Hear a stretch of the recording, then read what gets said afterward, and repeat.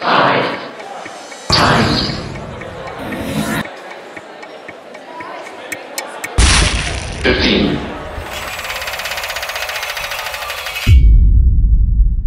you all so much for coming. It's really wonderful to be here.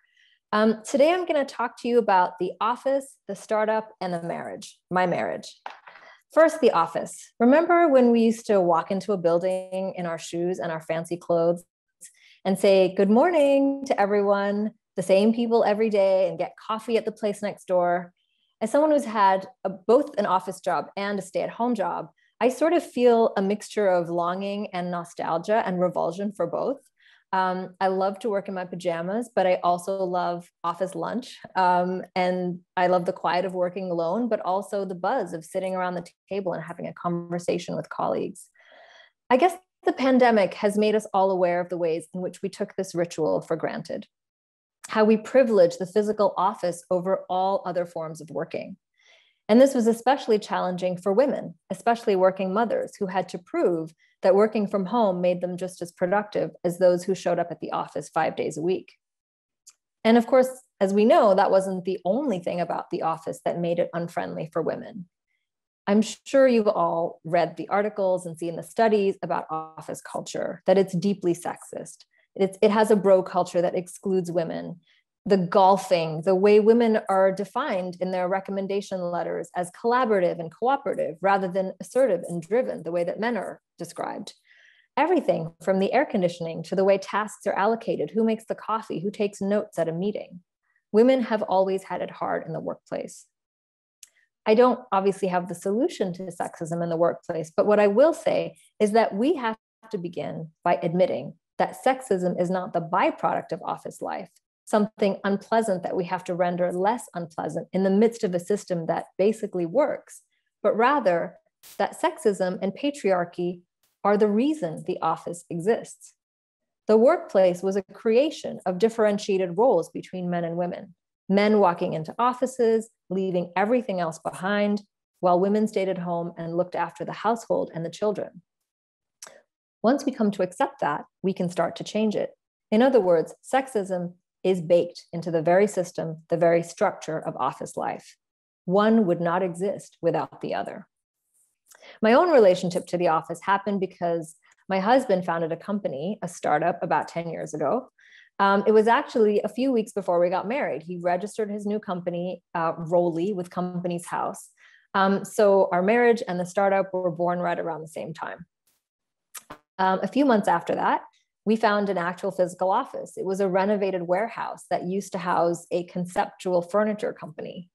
I remember when we went around to see it for the first time, we were amazed by the polished concrete floors, the high ceilings, the East London cool vibe of it all. And the couple who had run the business together had also lived in the building. And in a strange echo, we also found an apartment, not in the office, but like a 5-minute walk away. And so he started building the business, and I found myself really attracted to this office. And I found myself spending more and more time there, helping with everything from hiring the team to writing out the holiday policy, writing some of the copy for the website. And at first everything was really great. We would go to work together, and then we would come home and we would keep talking about the startup. And then we would wake up and eat breakfast and then talk about the startup and go to work. And one of our first team members, who's actually now the COO of our company, also lived with us for a while. Then he actually slept in the office for a few months. And then when he got married, moved in next door. Anyway, our lives were like a kind of mashup of work and home. And like I said, things went really well at first. We kind of loved blurring those lines, and it didn't feel like a job. It felt like an extension of ourselves, like a concrete real life expression of our passions. We had both started out as academics and gotten tired of the rarefied air of academic life. And I was even sometimes a little bit tired of being a writer, although I love being a writer. But, it's 5 years between when you start writing and when a book comes out. And there's a lot of angst. And I just love the kind of lightness and entertainment of going to an office and hanging out with people and just sort of, I love that sort of collective experience. But then the inevitable happened. We had children and everything changed. And this is so true for so many women. It wasn't just that people started treating me differently. I mean, one thing was that people would often ask where my children were, as if I had somehow forgotten them on the street on my way to work. Or suddenly, and suddenly I had hours at home on my own while my husband had to go out into the world. I wasn't just looking after a baby and keeping him alive, but there was all this other stuff that came with it. I had to remember his doctor's appointments, when he had to get his vaccinations. I had to remember to sign him up for nursery, which I totally forgot to do for like 2 years. And anyway, that's a whole other story. So it was a lot. It was a whole new world that had opened up to me, and I was quite overwhelmed by it, as many women are. In the meantime, of course, the startup was as demanding as ever, and it started calling my husband to the West Coast for business trips. So there were long flights away, long flights, there were weeks away. Parenting was stressful, the nights were excruciating, and the business was also painful and demanding and excruciating. We started to argue about who had the harder job. And even now, it's difficult to say who was right. I mean, obviously, I think it was me, but, there's an argument to be made on both sides. I could see how challenging it was. And, the thing is that we had made an agreement that we were going to raise this child equally. And we both had the very best intentions. One of the things that rankled, and I have to say this, I have to tell you the story as my earbuds kind of start to fall out because I'm so excited and they're kind of popping out. Anyway, one of the things that really rankled is that we could never, ever go on holiday. Okay. So we kept canceling all these vacations, and once in a while we would take one. And I remember this one in particular. We flew to Bangladesh, where my parents were. We dropped off the children and we went to Thailand. And this was very exciting. And we had this beach holiday, and it was really amazing. We even turned our phones off a few times. And on the last day, as we were driving to the airport, we decided to stop at a ceramics factory by the side of the road. And as we were pulling up into this, by the side of the road, my husband said, I just need to make a quick phone call. It's just going to be 5 minutes. I'll be right there. So I go into the factory, and he's kind of on the other side making his phone call. And we decided to buy mugs for our kitchen. Okay. So mugs. So I'm walking around, I look through the plates and everything. And finally I find the mugs, and it's like 5 minutes, and it's 10 minutes, and it's 15 minutes. And I think, okay, I better start making some decisions. So I pick up a few options, and I sort of go up to him, and he's on the phone.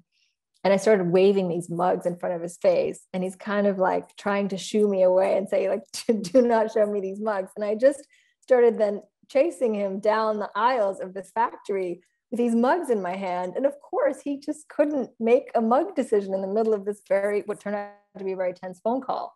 And I bought like the worst mugs in the world. And every time I look at them, I'm reminded that I cannot even make the smallest decisions while also trying to be a startup wife. And I started to think about myself as a startup wife. I was married to this person, and this person was kind of married to this other thing to which I was also connected. We were in a weird sort of threesome. We went everywhere together. We did everything together, and our fates were tied to each other. What kind of enraged me was that I felt that I was living out the same tired rituals that women had played out for generations before me. And yet, alongside that, I was part of a culture that was engaged in a new kind of myth making. And that's the foundational myth of startup culture, the myth of disruption. We are told that technology is out to disrupt everything, from the way we do our laundry to how we order a pizza to really fundamental things like how we connect with our loved ones around the world. Technology is talked about as life-changing, as revolutionary, as transformational. And within companies, the vocabulary, it's like, we're going to kill it. We're going to crush it.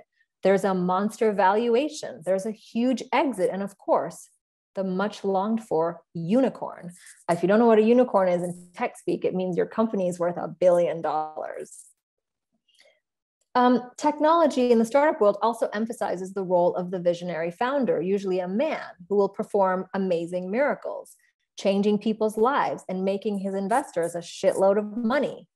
We are used to imagining our prophets and messiahs as men, and this is just a recasting of that same old trope.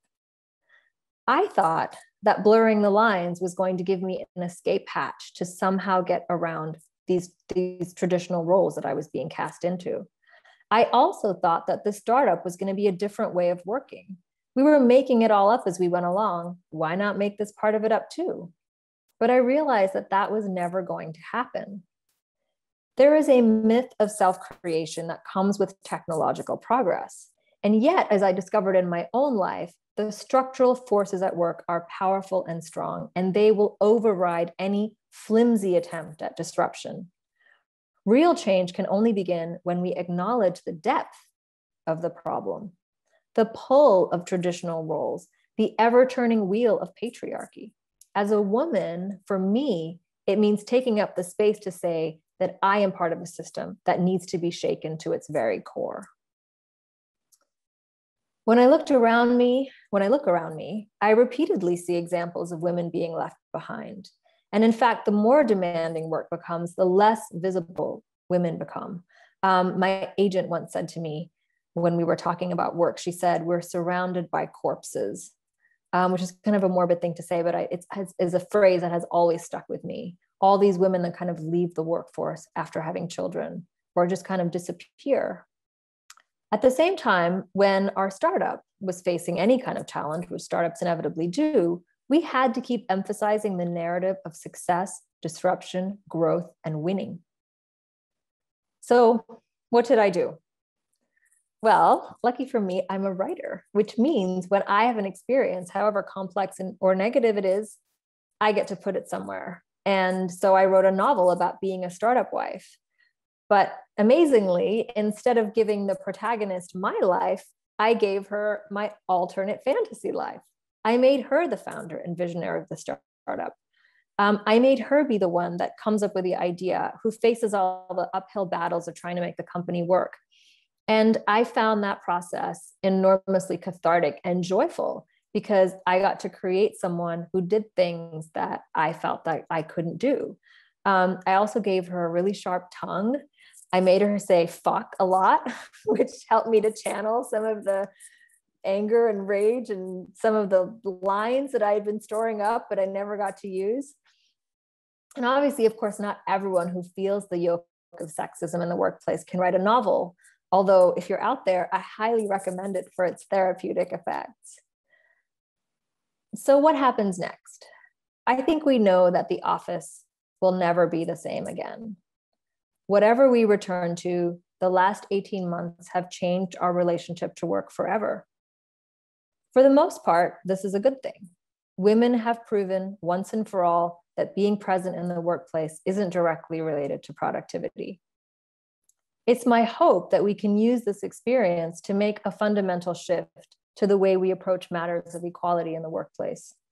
It isn't just about flexible hours, being allowed to work from home, being more tolerant of babies like Zoom bombing meetings, hiring more women, but a fundamental cultural shift.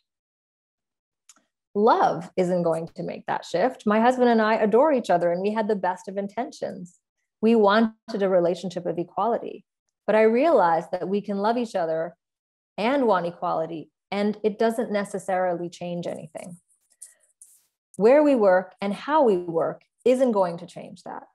We have to acknowledge that we are part of a system that has been in place for millennia, and that in order to recast that system, we have to challenge the very myths that are at their core.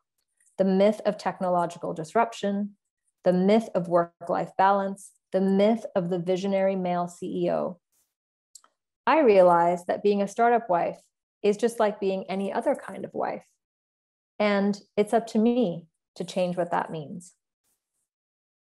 Thank you so much, everyone.